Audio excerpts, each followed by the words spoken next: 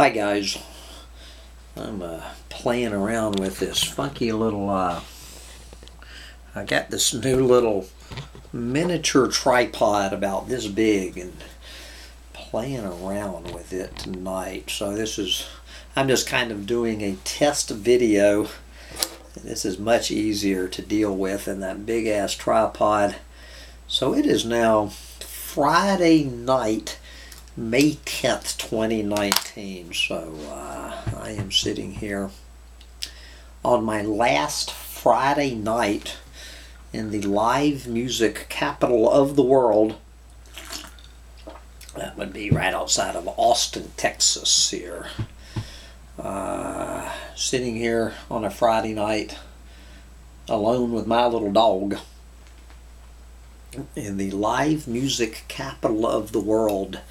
Sitting here on probably the most depressing place on the planet, particularly on a Friday night in the live music capital of the world, spending my last Friday night for hopefully at least 6 months in Austin, Texas, where, you know, about 17 miles from here, the 200 plus live music venues are cranking up in Austin, Texas, as all of the thousands and thousands of, you know, just pretty nice folks, including probably at least 100, if not 200 people that I know and consider my friends, and who would call me their friend. They're gathering at, you know,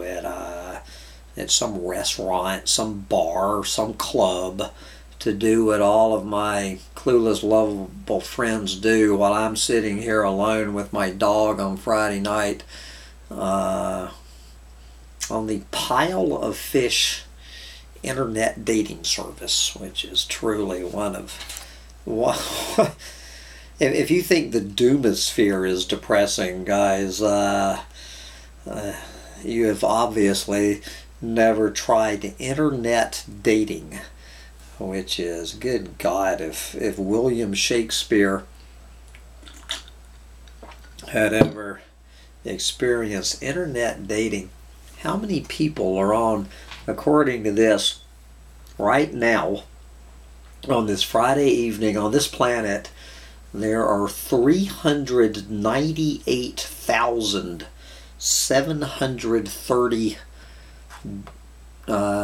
lonely hearts around this planet, sitting here on Pile of Fish, you know, going through these hundreds of profiles. So anyway, so I've been playing this pretty heavily the past few weeks, trying to, you know, get all these women in upstate New York excited about the arrival of Hambone. And so there's about, well, I've narrowed it down to about 4 women, obviously none of which are doomer chicks. Well, I mean, I honestly don't know about 3 of the 4 of them. I know one of them is not a doomer chick, because she's the only one aware that I'm looking for a doomer chick. And so she has assured me that she is not the doomer chick that I'm looking for, but it doesn't mean that we can't be friends. But of course, these other 3 women, I don't think they're doomer chicks, but I don't know. Maybe they are just doomer chicks who have learned to keep their fucking mouth shut about being doomer chicks, because they don't want to scare off some nice guy, some nice clueless fucking moron guy with their doomer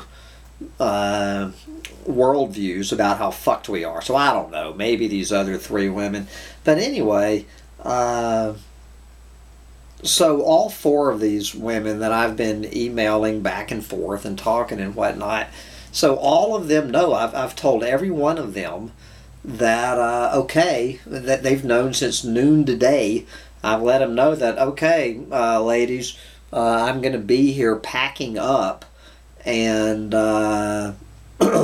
would love for you to call. Now, one thing you learn very quickly being a man on these things, you do not call the women. There's some myth out there that women like to receive phone calls from men. No, women like to receive phone calls from a very tiny, tiny select few men. The last thing that I'm going to do is actually impinge upon one of these women's privacies by calling them on the phone without their express permission. So I have sent out, and so I know there's at least 4 women, and I'm not sure how many, at least 2 of the 4 are online right now. They have known, it is now 8:30, they have known for the past 8.5 hours that I am home and would love to talk to them. You know, have a telephone conversation. And for whatever reason, they just don't call. They sure as shit don't suggest, well, Hambo, why don't you just call me instead? And I'm not about to call them without their permission. So here I sit. So I've been sitting here for 8.5 hours, you know, kind of like Charlie Brown looking in the mailbox for the Valentine from the little red-haired girl that never comes. Waiting for one phone call from one woman in upstate New York. And my phone has not rang today.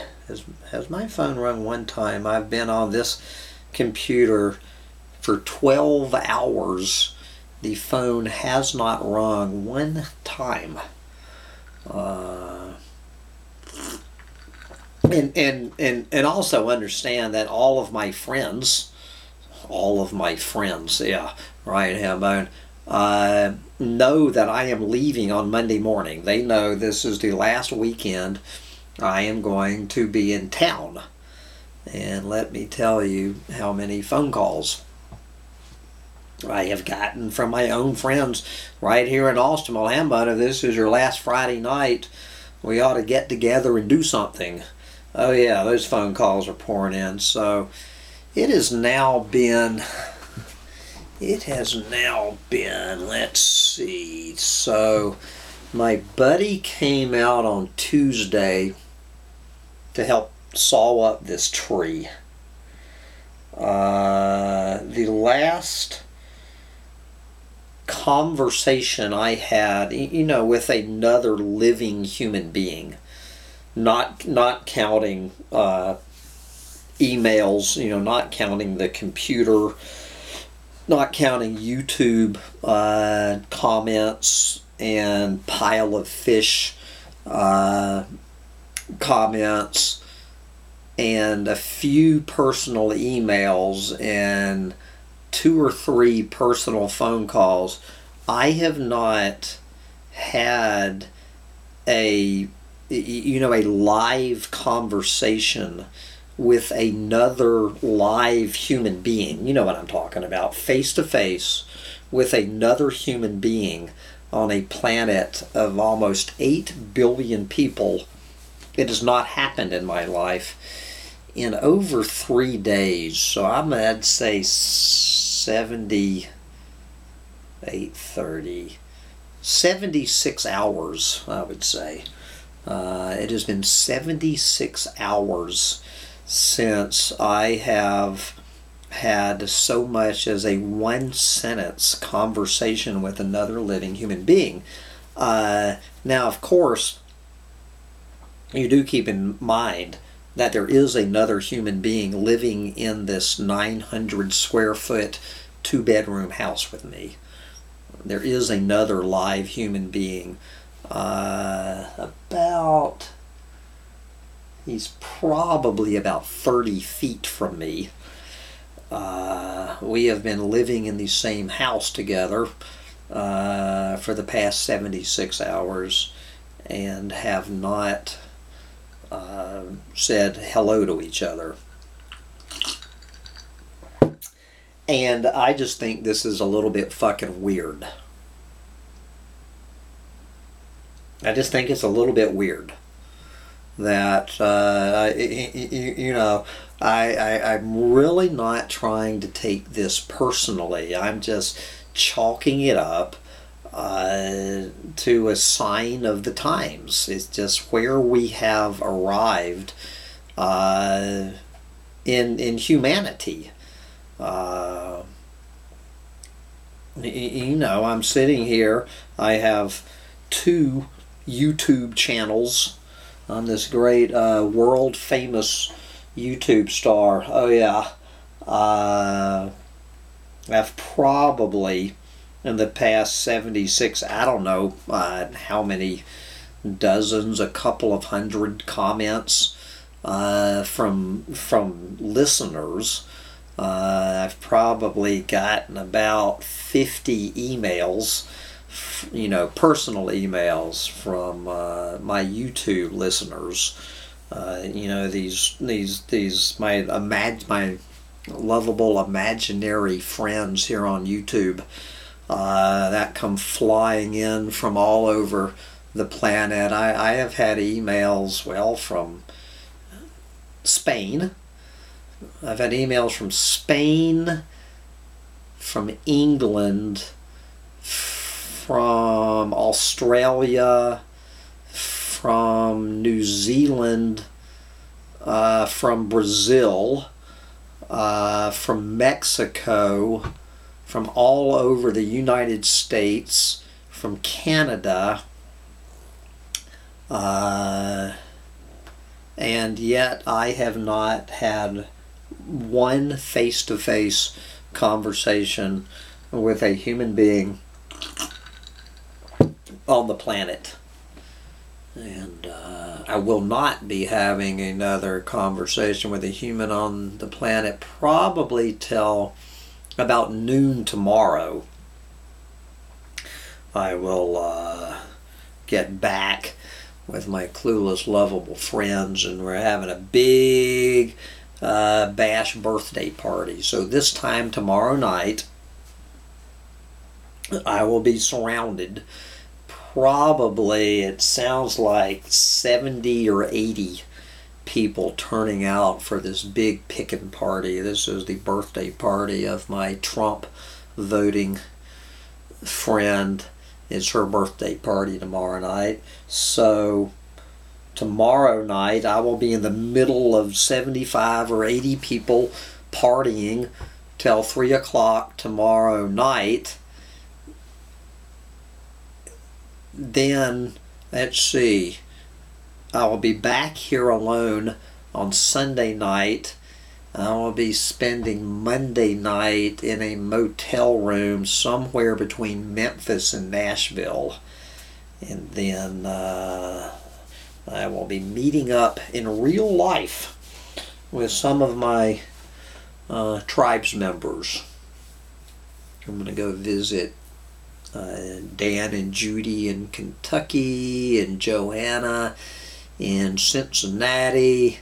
Then we will be at Sandy's house 6 nights from tonight. Then off to Brother JJ's place in upstate New York. Me and the little dog. But otherwise, this is my life. Sometimes I honestly don't know what my imaginary friends on YouTube, being this this social media star, I honestly sometimes wonder what you people think that Hambone, what Hambone's life looks like. when I'm not sitting here in front of a camera. I don't know what your vivid imaginations are about what I'm doing. What I'm doing is I'm going through a pile of fish dating service looking at imaginary women in upstate New York. I have been listening to a very interesting documentary on Ted Bundy. I'm sure that would be a good topic of conversation with these women in New York. Hey, darling, what you up to tonight? I am enjoying a documentary on Ted Bundy. There you go. You know, Ted Bundy. What the fuck? I mean, look at the guy.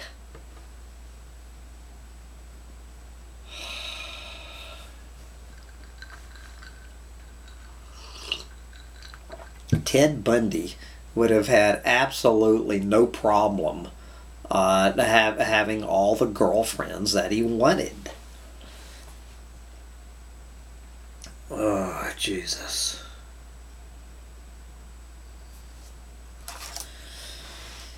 Anyway, okay. Live, laugh, and love is the real journey. Okay, we're gonna go look at my matches. Yes. Do you want to see matches from another algorithm? Try Ultra Match, where people are ranked by compatibility, and you can help us learn your preferences by sending someone who interests you a message or excluding someone you know is not right for you. All right, we're going to go to Ultra Matches. Ultra Matches. Damsel in distress in need of social rescue. This is the first one of the algorithms. If you are unemployed and not very social, stop reading right here and click next. I'm sure this damsel in distress in need of social rescue would love. She's my #1 Ultra Match. I think I will send the damsel in distress a copy of this video I'm making about how I have not had human contact in over 72 hours as I watch a documentary on Ted Bundy. Okay. You know, this is truly...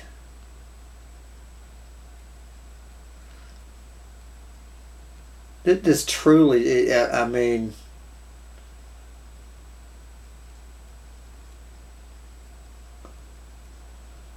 Oh, God.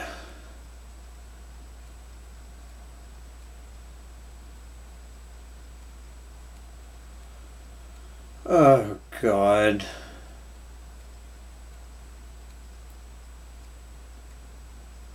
Okay, so I'm going to talk about me for a while. I love this title. Dating Let's Meet and See No Perverts. Dating Let's Meet and See No Perverts. No one looks. We will talk. Signed Sexy 69 TP. Yes. Here is Life is a Comedy. Yes, it is, darling. Life is a comedy.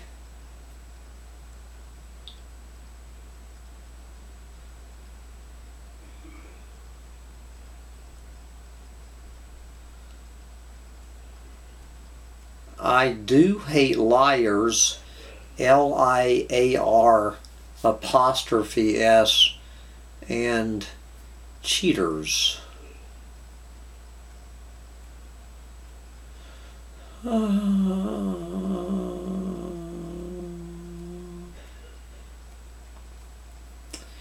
Okay. If there is a starry-eyed guy that also lives in this fairy tale world, sitting in his kitchen, fingers typing on his keyboard, sipping tea, and texting his mom, and that is where it runs out. So that's who she's looking for. Isn't she cute? 50, now here's one I did answer. 50s are the new 30s. I responded back, no darling, the 50s are the new 90s. I got no response back from my hilarious quip. Oh, God.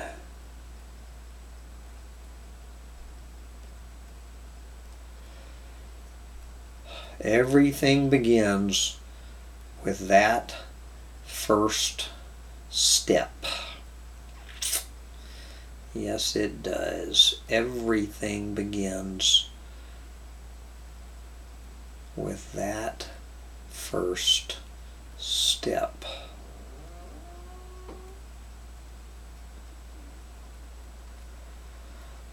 Oh, shit.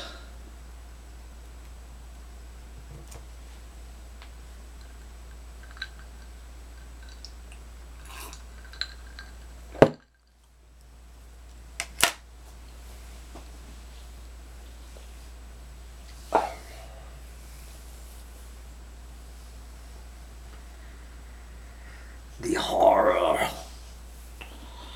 The horror.